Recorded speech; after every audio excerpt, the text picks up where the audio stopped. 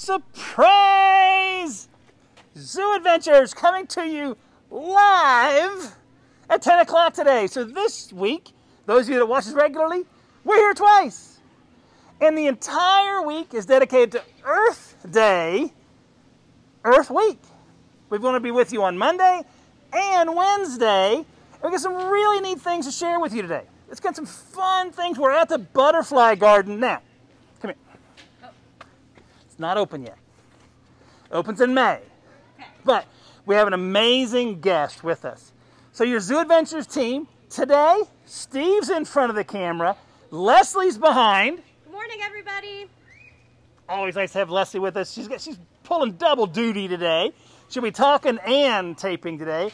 And we have a very special guest. Hort Tech. I sent an email today. I think I said Becky. That's not right though, right? It's not Becky, no, right? You're wrong. I'm wrong? See? I know. I was like, who's Becky? Come on in, Katie. You guys have met Katie before. So here's Katie. Do me a favor. Say hi to Katie. Hey. Our live guest. These are live guests, Katie. It's so exciting. Hi, everyone in Facebook land. Very cool. So it's awesome to have them here. And as we mentioned, this is all about Earth Day, which is Thursday, 22nd, and Earth Week, which we kind of make up, because we're going to do this the entire week. That's right. We're celebrating virtually all week. It's awesome to do so. And we thought, you know what? A great place to start is at the butterfly garden. Remember, not open yet. Opens in May. Probably May 1st, but I'm not 100% sure on that. Something like that. But you guys have been planning the butterfly garden for a week or two? We've been planting for the past week, but we've been planning and growing plants for it since the exhibit closed last October. Seriously? You've been planning since last October? That's right. In an effort to be more sustainable, we've probably grown about 95% of all the plants used in the exhibit this year. 95% of the plants you guys grew? That's right. We propagated them in-house. From seed?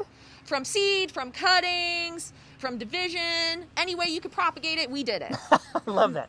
Hey, digital guest, how about a heads up for that one? How about that big hands up or shake or something, thumbs up? That's really cool. That's all done in-house. That's right. And you said literally since it closed, you started getting ready for this year at that time. That's right. When we broke down the plants and brought them down to the nursery, we started making new ones. I love it. And are these some of the plants that are behind you, Katie? That's right. Yeah, we have an assortment of pollinator and nectar plants outside of the exhibit, and then naturally we have to have some inside for the butterflies to eat and use. Why is it important to have some on the outside of the butterfly habitat? Well, here at the zoo, you know, monarchs and pollinator gardens in general are just very important here, and we have 5 pollinator way stations here in the zoo. So we just wanted to add some enhancement to the exhibit and, you know, provide some stuff for the butterflies on the outside as well. So the native butterflies, the ones that we have here in North Carolina, and all the other pollinators will come and use this? That's right. Are any of these like the caterpillar plants? No, those are not the host plants. So they're not the host. I couldn't remember the word. In the exhibit, we have our butterflies in there are tropical ones. They're not from here in North Carolina. Okay. So, you know, just like how humans need their grains and their protein and their fruits and veggies, butterflies need those things too. Makes sense. So on the inside, we have nectar plants. And then on the outside and throughout the park, we have host plants that they not only eat, but then they lay their eggs and larvae on. Gotcha. I see now. So kind of throughout the park, but not here. Not on the inside, just because those aren't native butterflies. I get it. Do I get it? Leslie, do I get it? I'm going to go with no. But Katie's smart. You'll get there. But Katie's smart. Yeah. She knows what she's talking about. Can you share, because these are all pollinator plants. That's right. Can you share some of these with our guests that might be interested in kind of learning about some of these plants? Oh, yeah. Well, and some of these plants you can grow in your home garden as well. Let's focus on those. Well, we have salvia. This is a great plant. I have that in my house, to be honest with you. Very tough. We have lantanas. That one's a little bit done blooming, but there's a prettier one. We have butterfly bush. We got you do? I love butterfly bush. We got a little bit of everything. You got so fast ahead of me. It's like you're a fast walker. We got Indian blanket flower. This is a great native pollinator plant. What is it called? Indian blanket flower. It's beautiful. That is gorgeous. Yeah. It's like hummingbirds sunset. like it too. Oh, do they? Yeah. Neat. We got tree pentas. We got a little bit of everything. I see daisies. Oh yeah, we got African daisies. We've got a couple different types of daisies. Daisy's my wife's favorite plant. Can you show the daisies, Leslie? We got some Thank you very here, much. and there's a really pretty yellow purple one. And you said that's an African one? That's an African daisy. Yes. Neat. Okay. Got pineapple sage. Yeah, we really just try to Ooh, provide neat. a lot of variety. What's this pretty one? That's another lantana. That's a what do you call lantana? Leslie calling out lantana. Lantana. Nice job. 10 points for you today. Is it Very okay? So I actually helped take charge of a butterfly garden, my last job, and whenever I got that lantana, they said it was like the ham and eggs variety because it looks kind of like Yes. Are Yeah. you kidding me? And that one Ham actually probably is ham and eggs. and eggs. Ham and eggs. Ham and eggs. That's pretty cool. that's That is one thing I so remember neat. because it was so funny. I love it. So this is really important, though, right? So we know that pollination is really important. Can we explain to our digital guests kind of what pollination is? Well, pollination happens from a pollinator, which Okay. is an insect. Often when we talk about pollinators, we give the butterflies and the bees all the credit, which they are very important. Do not get me wrong. But a pollinator, it can be an ant, it could be a fruit fly, it could be a moth, it could be Really? a skipper. Yeah, any insect that lands on a flower and is transferring that pollen to another flower that then That's a fertilizes it pollinator. and makes a seed, that's a pollinator. And that's how we grow fruit. You know, that's how we grow vegetables. You get the vegetable from the flower being pollinated. So pollination is the act of pollinating other flowers. So through pollination, you're making more of that plant. Yes, you're It's making it's a a fruit. breeding of the plant. Yes. Neat. So we want to eat without pollinators. I like to eat. That's a good Yeah, thing. we want to have trees and flowers without our pollinators. And they are pretty to look at, too. They are. I guess we got to give that a little bit of credit on that one. So that's really neat. And I know that there's also a mammal that does a lot of pollinating, bats. That's correct. Bats do a lot of pollinating. So those of you that are a little bit older and you like your adult drinks, tequila, Thank the bat. thank the bats. Yeah, bats pollinate the plant that gives us tequila. Which is mezcal agave, which we actually have those plants growing in our desert building. So you can see them here in the park, but no tequila here. Is that, just, okay, no tequila here. Let's make sure we say that a couple times out loud. Just the plants that can. Just be the mezcal agave. So, because you mentioned that, and we're here a little bit, so what is Hort Tech Katie's job? Oh, I do a lot of things, but growing and propagating plants, not just pollinator plants, but native plants, annuals, things for color, things to go inside our exhibits with our animals. Okay, that was my question. So you do work Yes. inside the buildings too? That's right. I work inside the desert didn't know that. building and the streamside building. Okay, cool. So you're able to kind of get that whole experience That's going right. on. So you're able to help with that. Neat. I love that. Very cool. Awesome. So some more really cool plants. We're going to go down the road here. Leslie, Yes. come on down here. Gotta point You're out the one to our ask. number one plant, the milkweed. That is the sole host plant for We need our a drum monarch roll that. butterfly. We need a drum roll that one. Can you drum roll that If one? you want monarchs in your garden, you gotta have milkweeds. And is it's a pollinator plant. Is this also a host plant? It is. It is the host plant for the monarchs. And so it'll bloom a little bit later in the summer. Oh, blooms later. Yeah. Okay, cool. I have planted some of that in my garden. Hopefully I'll get some pollen. So that is really neat.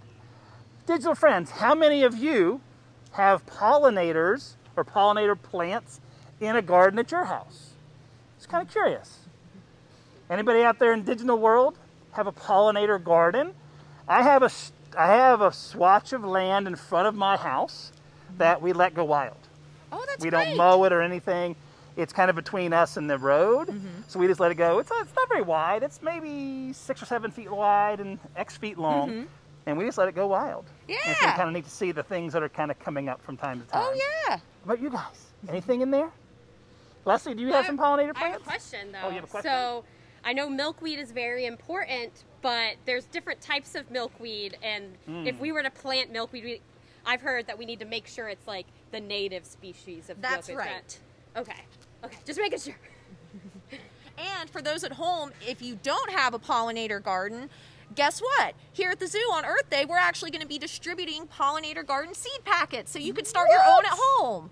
Really? Yeah. So on Earth Day. On Earth Day, on Thursday, we will be giving out seed packets full of pollinator plants so you can grow some of these plants at your own home and attract pollinators. That is amazing. We need to say that one more time. That's pretty cool. So we're going to be giving out seed packs of pollinator plants on Earth Day for guests coming into the zoo. That's right. Come on now. There's got to be, that's a crazy good reason to come to the zoo on Earth Day. Another way to celebrate Earth Day is to come here and get that pollinator pack of seeds. What a great thing to do. So Jasmine says, Hi, Jasmine. We plant. My 2-year-old loves planting right now. Gotta love getting dirty. Your hands aren't very dirty, by the way. You Bill, say you not work yet. in the We plants. have some butterfly plants in our garden. Bill, you better. Yay. Very cool. Oh, yeah. Very nice. Well, good job, folks. Yes. Yay, pollinator people. Yay! Is that a thing? Hooray, food. I mean, pollinators. Awesome, let's go. Can we go inside and see what's going on? Yeah, let's go on in. Check this out. This is so much fun. Going inside. Inside. She has pollinator stuff in her hair. Notice that pink and purple? It's kind of cool. Come on in. Well, I'll go in. you. I'll go in. Now, I should tell you, we're going inside the butterfly garden. Remember that it is not open yet to everybody. It will open around May 1. The reason for kind of the delay, let the plants get solid in here and make sure we have enough butterflies for a cool experience for you when you come. So we're kind of playing both of those as we go forward. The planning and preparation is all in place, but now the animals and the plants have to do their own thing. So that's one of the reasons. Something else. We are going inside here. We have our hot spot with us. Sometimes it gets a little bit wonky inside the butterfly garden. We're really not sure why. It might be the mesh. We're not 100%. Usually you can still hear us. So if the visual kind of conks out a couple times, hang in there with us because usually it's going to catch and come and go. So just want to let you guys know that before we get any deeper. Ready to go inside? Yeah. Awesome. Let's do it. Let you go first. There goes Leslie. Inside the butterfly garden. So far, I think we only have one butterfly hatched, but that's why we go through this little curtain here just to make sure we don't get any runaways that sneak out. We are going to be so lucky. We're going to be able to come up here in a few weeks Yeah. and do a taped version of Zoo Adventures for our digital guests with the butterflies all about. We're going to meet Yes, with so you'll either get to see Adrian them. or Katie or somebody, maybe Keely, somebody up here going to give us a little tour. Yeah. So now we're inside the butterfly garden, inside the habitat itself. So eventually it's going to be full of butterflies. Yeah. And you're telling us, you told our guests, our digital friends, that your team, you and your team, started all these plants last year? A good chunk of them, yeah. We grew about, I'd say 90 to 95% of them. Wow. We did add a few things just for a little seasonal color. Okay. But yeah, most of these plants are great nectar sources for our butterflies. Nectar sources. And nectar is like the food for the butterflies? They need sugar too. Okay. Not Nice. too much, like. But yeah, and also it's really important too. You see, we have things of various heights because the butterflies need places to rest. They get tired from flying around so much. Oh, really? So we try to give them a little bit of different, textures and heights so they can, be comfortable. I wouldn't have thought about that. In Butterflies the mornings, needing they rest. tend to hang out more up high because it's sunnier and warmer. Oh, of course. And then, as it warms up throughout the day, they tend to move around a lot more. Right. Very Yeah. nice. I wouldn't have thought about that. Resting butterflies. That's right. Very cool. Katie, you said you had a joke for us. Oh, okay. Wait a minute, let me look at the time. 10, 15. It's time for a joke. Is it? Yes. All right, Okay. let's see your. Okay. You said it was really funny. And probably one of the best jokes ever. I don't know about that. That's what you told us. All right, Katie, what you got? Why was the butterfly too afraid to go to the dance? Why was the butterfly too afraid to go to the dance? Because it was a mothball. Her delivery was perfect. Come on. Because it was a moth ball. I'll stick to my day job. I liked it. Okay. That was right up there with one of the funniest jokes I've ever heard, Katie. Thank you for sharing that at 10:15 in the morning. I laughed for all the people who didn't, so there we go. I laughed too. So. I love it. No, that's great. I love it. And we got to love fun, silly jokes, right? I have a question. Oh, got a question. So how do you take care of the plants? How do you keep these plants alive and happy, I guess? Well, when we're growing them in the nursery, we give them lots of nutrients and fertilizer, and make sure that they're not getting pests or any sort of disease or bad bugs that we don't want. And then when we come up here to the exhibit, they're actually pretty low maintenance. We really? just water them and we prune them. So you do water and prune them. Yeah. So if something is done blooming or it's kind of pittering out, we just come up here and do a little deadheading to give lots of blooms for the animals or for the butterflies. What was the phrase you just used? Pruning and deadheading? Deadheading? Yes, so Deadheading? some perennials, if you take a flower once it's spent and cut it off and deadhead it, it'll continue to bloom longer. Really? And that's really what we're trying to achieve up here, is having seasonal blooms for the butterflies so they can get that nectar. So join the Zoo Adventure team for more awesome plant facts and pruning tips. Seriously, you take the deadhead, so you're removing the dead flower. And essentially tricking it from trying to make seed, and so it just keeps making more flowers. Oh! So we're kind of tricking Mother Nature there. Don't do it very often. I've heard she's kind of nasty sometimes. Yeah.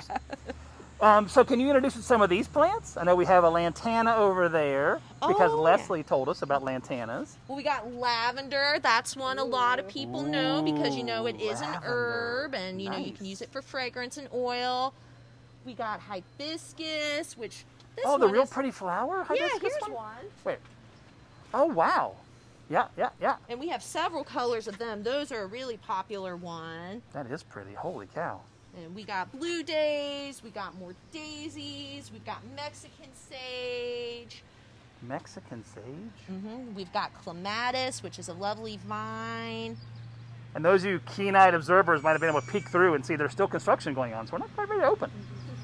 Yeah, getting everything ready for the season. Lots of snapdragons. More I love, which one's a pentas. snapdragon? I don't see a snapdragon. It hasn't bloomed Oh, okay. quite yet, but hopefully here in a couple weeks when we open, they should be blooming. Those are pretty flowers. I remember growing up, my grandmother had snapdragons all over the place. Oh and yes, it was they're kind of fun really to see. fun. Yeah. Yeah. Yep. And you can see I'm actually still in the middle of doing planting up here, so I'm still getting some last few things settled and So ready what to would, go. just because it's here, what would you do with this? So you have these pots. Do you take the plants out of these That's pots? right. Or Yeah, we do. So whenever you're planting a plant, you always want to break up the roots a little bit and, help them. is that kind of getting the roots a little looser? So they can grow a Yeah, little bit so more? they can settle into the soil and absorb all that water nice and good. And we have media up here, which is just a fancy word for soil. Media is soil. Yeah, Interesting. Okay. not dirt. So Media. digital plan. This was not part of the plan. Some of you have asked before. No, we don't really script a whole lot of these out too much, to be honest with you. Yeah, you It's just kind of like, break what up are we the doing? Let's do it now. And so I'll stick a few others in, and I'll just water it in and check on it every day. Really? Yeah.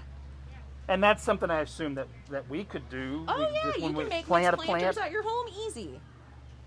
So we could make a pollinator garden. Oh yeah, definitely. A lot of these plants you can get at a local garden center or a nursery or a farmer's market, or get seed and grow them yourselves. And we're going to be giving this seed away again on Thursday, on Earth Day, That's here at the right. zoo. Now, Wow. some of these plants in this exhibit are tropicals, so they're not winter hardy, which means here in North Carolina, the cold will hurt them. They won't come back the okay, next sure. year. So that's why some of these, more tropical plants we keep in the greenhouse over the winter. Nice. Listening.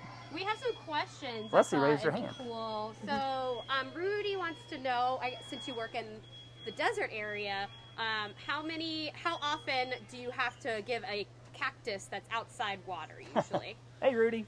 Not too often. Usually the normal rainfall here in North Carolina keeps them watered. During the dry season, which is generally kind of like October to March, we maybe water our cacti once a month, if that. Wow. But the ones outside, we use what's called a soil probe to check on the moisture. But normally normal rainfall handles that well. Nice. Very cool. Thank you, Rudy. And Susan asked, where are all the butterflies? Oh, great question, Susan. They aren't hatched yet. They're right here, Susan. Oh, look at you cheating. You can see we are protecting them to keep them warm because we still got a couple cold nights this week. But they haven't all hatched yet. So as they hatch, they will come out here into the exhibit. We had one hatch yesterday. So it's out here somewhere. But we have over 400 pupae getting ready to come out. So by May 1st, when we're supposed to be opening, we should be full of butterflies in here. And it is an amazing experience. If you haven't been before, it is an incredible experience in here because it is chock full of butterflies. In this, they're flying around, they're landing on you. We ask you not to touch them, but they can touch you. So they will land on you from time to time, but we ask you not to go pick them up or anything. As you might have, and we'll go over some of this stuff later on when we come back when the butterfly space is full.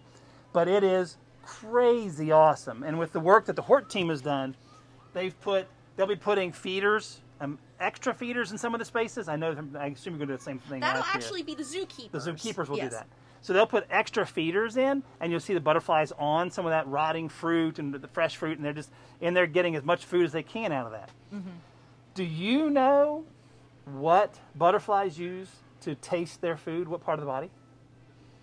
Is it their tongue? Is it their antennae? Their feet? Yeah. I think that's such a neat little fact. Crazy. I Fun didn't know little fact. that. They can taste with their feet. And there's Okay. lots of more fun facts coming with butterflies when we do that butterfly habitat in here. But come back to the plants. Come back to the plants. That's why we're here. That's why we're here. So we talked about planting a plant that you kind of demonstrated. That was really nice of you to demonstrate that. Yeah, I got to water it before we leave. So, yes. We will help remind you, yes. You do need to water that before you leave. And we've talked about that the Hort team actually propagated, made, planted, and created, and bred them out, and snipped them, and did all kinds of crazy stuff. 90 to 95% of the plants that you'll see in the space. That's right. That is so cool. That was all done here at the North Carolina Zoo. Because we have like 4,602 greenhouses. We've done some things on those too, which has been really fun to be able to share. And we've got some really fun things that we've been We able have to do. 7 greenhouses, but close. I was close. Very close. I was close. Something like that. Let's show them this one last garden. I think this is kind of neat. Come down here. I like this one over here. And this just wasn't the horticulture crew either. I mean, Really? our arbor team has been a big help in this project. The cool is animal that? division, the maintenance our maintenance crew, our exterior horticulture crew, because I can't lift those big metal planters on my own. No, teamwork. Yes. I don't think anyone can. That's awesome to hear that. I do like this garden because when this one is full, it is amazing. There's butterflies everywhere. Yeah. Can you introduce us? I recognize some of the plants, but can you introduce us to a couple of the other plants in here? Oh, yeah. We got blue days, such a sweet little dainty bloom. We've got croton. We've got... Is that like a proton or electron? I'm not sure where the chemistry. Sorry. name comes from. You were thinking her jokes were bad. We've got celosia. This is a really great Celosia? annual here in North Carolina. Very easy to grow from seed. Almost anyone can grow this one at home. We've got Celosia. pentas and shrimp plant and verbena. Verbena That's is verbena? yeah, and this is also a native plant. So this is That's one that will cute. overwinter here in North Carolina. That's really cute. More lantana. So much happens in here, which is Yes. really neat. And I love that you shouted out to the team because it's really cool that it's amazing teamwork that puts this habitat together for you when you become an in-person guest as opposed to a digital guest. And we can't wait for you to be here when you get that chance. Anything else we should talk to them about? We've mentioned that they can make their own pollinator garden. We've mentioned that they can come visit in May. The garden will be up and running. There'll be butterflies all over the place. The teamwork. You told us an amazing mothball joke. If you didn't hear it, you need to tune in again. You need to go back. The guests love it. The digital guests love it. So Thank you. They gave you all sorts of laughing emojis and said that they loved it. That is awesome. So, yeah, fantastic. So we're so happy to be here today with this kind of surprise live, but with Earth Week, Earth Day happening on Thursday. We'll be with you today. Leslie and I will be back with you on Wednesday, and we'll have a lot of friends answering questions on that day. we're going to take you on an iNaturalist hike, so you have to tune in for that. A little tiny bit of advice. Turn your volume down a little bit. If you tune in on Wednesday, and we hope you do, turn your volume down a little bit to start, because We were very loud. we were loud to start. Steve, loud? Yeah. Never. No, I never. It's a little shocking, I know. But yeah, so Steve was a little bit loud to start. So turn your volume down a little bit on Wednesday until you get your ears used to what we're talking about. But it's a neat thing. We've talked about iNaturalist and what a neat app that is, and an app you may want to take advantage of down the road. And that is also a great app for plant identification, too. Oh, it is? Yeah. So didn't maybe know if that. you're curious if you have any pollinator plants or host plants in your yard, Leslie could teach you how to use iNaturalist to identify them. How come Steve can't teach? Oh, that's because he doesn't know anything about iNaturalist. And he had to learn. Not yet. He had to learn during the taping. It's my time to shine. It was your time to shine. All right, fantastic. Well, digital guests, thank you so much for tuning in today to today's live Zoo Adventures. The team today was Steve in front of the camera, Katie and Hort. in front of the camera. Leslie behind the camera. Thanks for joining us. Always so good to see you. The zoo is open. All of the buildings are open now. Yes. All the buildings are open. The restaurants are opening now or soon, which is really neat as well. And we still have a little bit of restriction on attendance, so make sure to make those reservations online to get your spot to come to the zoo. Still have a mask requirement in place. The mask is in place again to protect you, to protect us, and to protect all the animals that you're coming to see. Thanks again. Stay safe. We'll see you again soon. Bye, y'all. Thanks.